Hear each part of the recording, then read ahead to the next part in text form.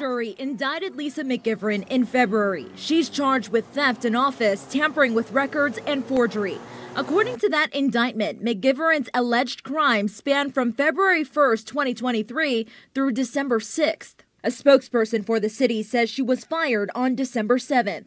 The city hired McGivern as a sanitarian in January 2019. City records show by 2021, she had been promoted to senior environmental health specialist. The indictment states she used her position to commit theft valued between $7,500 and $150,000, and the records she is accused of falsifying were kept by or belonged to a local state or government entity.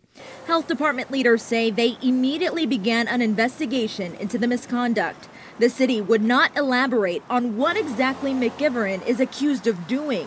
The health commissioner says, quote, "While we are saddened by this case, it is important to stress that it does not reflect the values of the hundreds of employees in this department who do not waver in their dedication to our community. And we constantly review the processes we have in place and, if necessary, implement additional safeguards to lessen the likelihood of any future issues."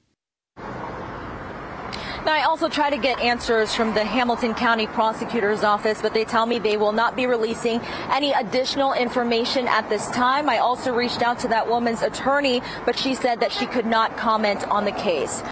You can always find our local 12 stories right here on YouTube. Don't forget to tap subscribe, and then you can get all the notifications.